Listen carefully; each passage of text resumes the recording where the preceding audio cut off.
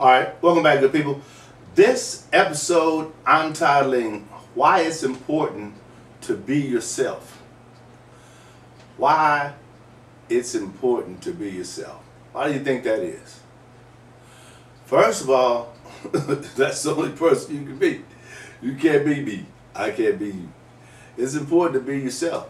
And when I share why it's important with being yourself with some of the people I share information with, it gives me a chance to kind of really understand why I do the things that I do the way I do the things that I do. Because think about this. If I invite you to come and spend some time at one of our events, let's say our event has about 50 people, right? That's not a lot of people, but it is a lot of people, right? It has about 50 people, and you're not going to speak, you're just going to come and experience what's going on, right? As you come into the room, people that don't know you are going to react to you based on several things, right? What's one of those things? The way you dress, the way your hair is, the way your suit is, or if you're a lady, the way your nails is, and all that good stuff.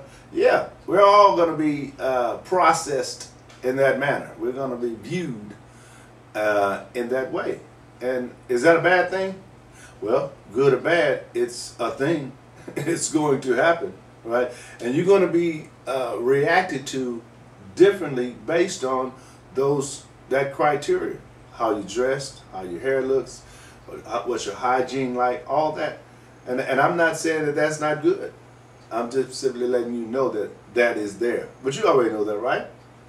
Okay, now let's say I invite you to that same event and you're going to speak for 15 minutes about what you talk about, what you know that you are good at. You're going to talk about that for 15 minutes. How are people going to look at you then? Now see, before you were just a regular person in the audience. Now you've been elevated to the speaker. Now wait a minute. You got to look at this person differently, right? That's how life works. That's why it's important to always be who you are. Because if what got you here to be able to go on stage was you mimicking or pretending to be or idolizing someone else and making it seem like that you are them, that won't work. Because people in the audience can identify authenticity, right?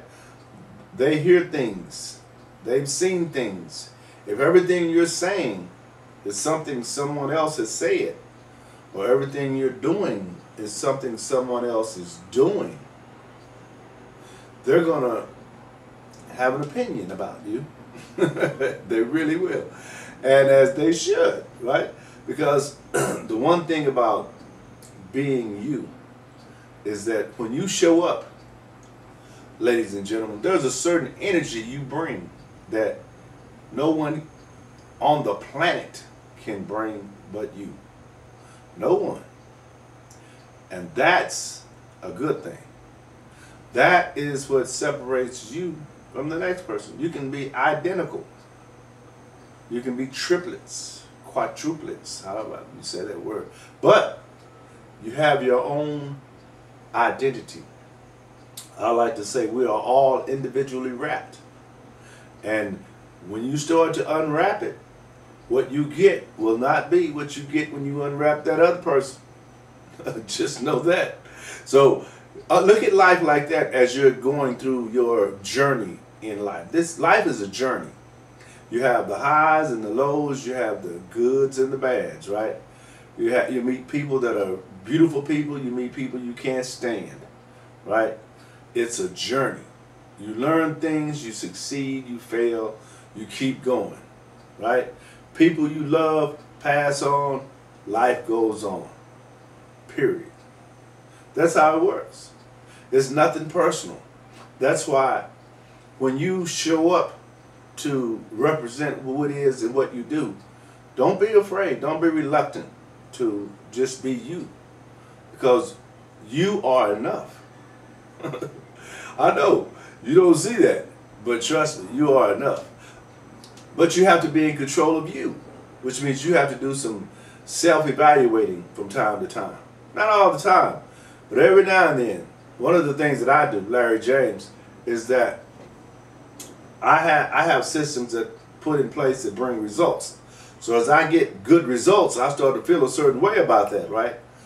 And I have to remain humble. I have to, I always like to dial it back a little bit and don't get so excited, because I know what I'm sharing with you guys, how it works.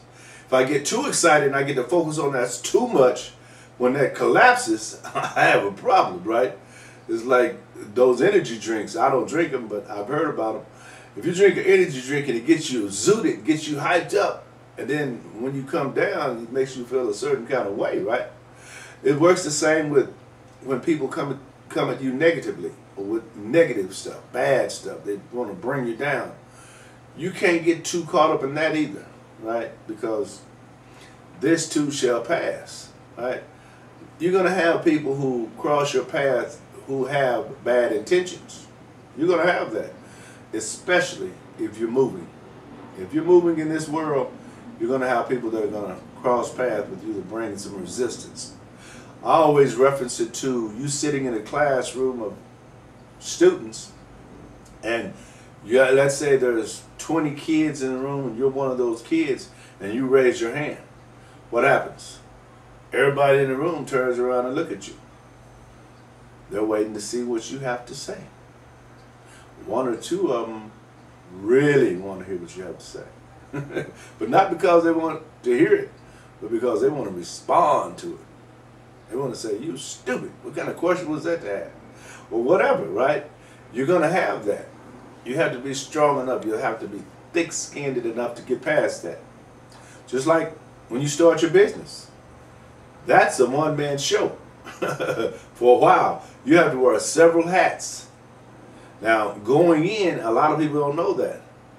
But you have to be a lot of things to a lot of people in order just to get it off the ground. And sometimes that takes years with an S. I know it took me years with an S. But I started late, right? But it's never too late. But now things are shifting a little bit. Right now I'm starting to feel the winds of that hard work and dedication that was put into that process. That lets you know you're on the right path, right? Now I can make moves based on what I want to do more so than what the system is allowing me to do, right? And that's how it works. You want that to happen like that. But you always have to believe that you can do that. You can have that. You can be, do, and have anything you want. But you have to be able to, one, identify what that is for you. Create a process to get it. And start that process. And don't stop. As a matter of fact, start slow. I always like to reference my clients to start with 1 or 2 days a week, because you can always increase. It's like this lady was telling me one day, I'm not really a cook or nothing like that, but she says if you have to add some ingredients like sugar or something like that, you have to add a little sugar and then taste it, because you don't want to just add too much because you can't take it back out. Right? So you don't want to give people something to do 5 days a week when they've already indicated to you that they're procrastinators, right? It's not going to get done. It's not going to happen. But they will have an excuse. And that excuse will satisfy them, but only them. So, just be aware that works like that too. These podcast episodes, I'm really working on me. I'm not really working on putting out a whole lot of good content per se, although I do believe in bringing value. But I'm more so focused on what I'm sharing with you guys about how to become comfortable with yourself. Because I need to know how I respond to certain things, right? I need to know what's necessary to grow the next thing in the path that I'm on, right? I need to know that, because I'm the type of entrepreneur who I walk the walk and I talk the talk. If I'm not going to be a part of your system, I'm going to tell you that. If I'm willing to be a part of your system, I'll tell you that. but I will leave no doubt in your mind whether or not I am or am not, because that's the type of person I am. Everyone's not like that. Some people will say they will do it and won't do it. Can you imagine? That happens. Don't get affected. Don't get offended by that. You made the call, right? I said, okay, I'm going to bring you in. You going to be there? Okay. And you don't show up. Well, look, the next time you got to show up. Oh, no. Not in my world. There is no next time. Because, see, you have to know what you're going to do, just like I have to know what I'm going to do. I'm putting myself on the line, and I can't let you ruin my reputation that I'm building based on you following through on what you say you're going to do. Now, I understand it happened. I understand that. But it needs to be real good. Really good. And you should use that same criteria moving forward with your system, because if you do, then you won't allow what I call knuckleheads to become your knucklehead. Right? You won't allow someone who really don't know or want to do that to show you that they don't really want or know how to do that. You don't want that. It's okay for them to be what I call spectators in this life. So you have people going through life who are in the game. They're playing, they're doing, they're learning, they're falling, they're making mistakes, they're growing. And then you have people on the sidelines who are spectators watching these other people move and you know, succeed and fail and start over again and on and on and on. You got a choice of which one of those you want to be. You want to be on the sideline of your own life, or you want to get in your own game? You want to get in the game. Let me say this though. We only have one to give. Only one life. What are you doing with yours? That is the question. And can you do more? Could you have been more? Could you have done more? You have to ask yourself that. That's called self-assessing. And you need to do that on a regular basis. All right, listen. I had such a good time with you guys. I'm going to shut it down right now because I got to go upload these to another system so that I can send them out to the world, right? That's how it works. You willing to put in the work? I'll see you on the next show.